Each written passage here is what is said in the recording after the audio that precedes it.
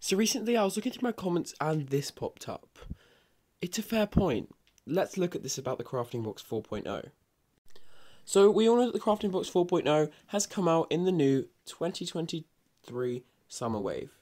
It's going to be very exciting, this wave, but is the Crafting Box 4.0 really worth it? It's a very expensive set, and it actually doesn't look as good as the other ones. The other crafting boxes felt more like Minecraft. They had a lot more grey bricks, a lot more duller colours, a bit like Minecraft, as well as some nice vibrant ones, but they fit in more with the Minecraft theme, and they felt more creative than this one. This one has just a load of bright colours, weird pieces for Minecraft sets, odd colours, and the minifigures are good, but the colours and the decision of what types of pieces they use, not really good. This is definitely my least favourite of all the crafting boxes after the Crafting Box 3.0. They seem to be going downhill since 2.0. Now 3.0 isn't that bad, don't get me wrong, but it's just not as good as the other two.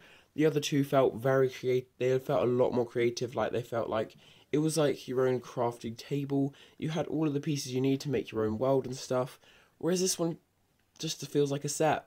3.0 and 4.0 have been designed to be made for real sets, whereas the original crafting boxes had been designed to give you pieces to make stuff on your own. Minifigs wise, it's a nice set. It's got some really good minifigures in it.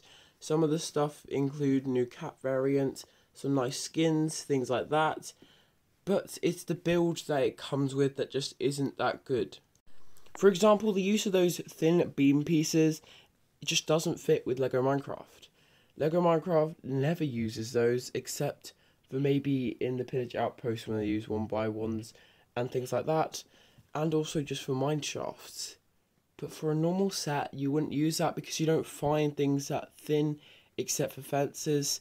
And who's building a place like that using fences? And you don't really get fences in that colour unless you're getting Warp Forest or Crimson Forest fences, which nobody uses.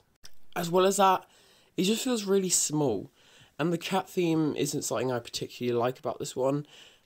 A crafting box shouldn't be themed to cats, it should be themed to making your own stuff. So one of the builds feels super small as well, it's just a bit ugly, and the other one is just a big cat house with the head of a cat on top of it. It just doesn't look very nice, and it isn't very well made. The minifigs are okay with Alex and Steve, Zombie, and Cat. It does go with the theme of cats, but for a crafting box to have a cat theme just doesn't feel right. It feels like it should have more of a Minecraft theme, something that will actually help you build your own world, not something that's just another set to add on that doesn't even look very good. I can't even think about what you could make with this because of the types of pieces they've used. It's just not good for making your own things. Taking this apart and trying to rebuild it into other creations just doesn't feel like it's going to work, and the crafting box has kind of lost its creativity in this way. Plus, it's just really small for the price that they're asking you to pay for it.